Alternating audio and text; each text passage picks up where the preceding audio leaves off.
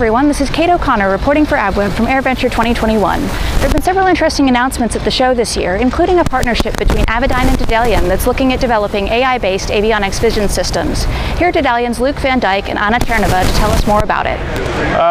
We are presenting the Daedalean VXS, the visual guidance system, visual situational awareness system that we've developed.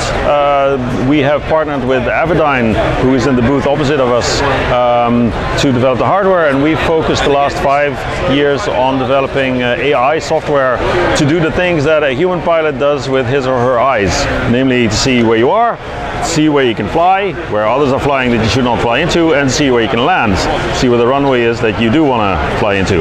So what we've developed is a system that uses a visual camera in the visual spectrum. It's roughly comparable to the human eye in performance. Human eye is truly a marvel of performance, so it's comparable. It's not actually as good, but it looks in all directions at the same time. It doesn't blink, it doesn't get tired. So what we have is a system that can pick out a little airplane 3 nautical miles out. It can pick out a runway about 4 or 5 nautical miles out, and it can position yourself by recognizing the landscape. So it can position yourself without using a GPS. It can find a runway without an ILS, and it can find the targets, the other aircraft in the sky, without ADS-B. And it outputs very compatible signals, which can then be shown on existing displays with minor modifications. The Avidyne Vantage will be the first product line to have this. So we started about 5 years ago with the idea that it should be possible to bring modern AI and computer vision to safety critical avionics, which is actually harder than you think, because the certification process is not geared towards this new type of technology. So apart from making the systems actually work, what we also had to do is develop the theory and the practice to take the regulators and show them the evidence. So getting it to work is one thing. You can probably get a couple of postgrads or students, lock them up in a room with chocolate and coffee, and they can make something work. But there are tricks, traps that you shouldn't fall into, and before you know it, you've made something where you completely lost the evidence. So apart from developing the system itself, what we have also spent at least half of our time on is developing this process, first with EASA, and we're now also in talks with the FAA. It's called the W process. It looks like the V, validation and verification process from traditional systems, but there's an extra hump in there when you go from the machine learning to the real world. And so developing that process was a big effort, and we think we are now the first company in the world that has a credible story of how to get these systems certified. So, to answer your question, we are in the development phase where it works. We have the evidence to present to the FAA, and we're about to kick off certification trajectory with both agencies, together with our partner Avidyne, who's providing the underlying systems. So I've started flying in 2011, actually in California, in Palo Alto. That's where I get my private pilot in helicopters, and I was amazed from the first day how difficult and taxing actually it is to fly.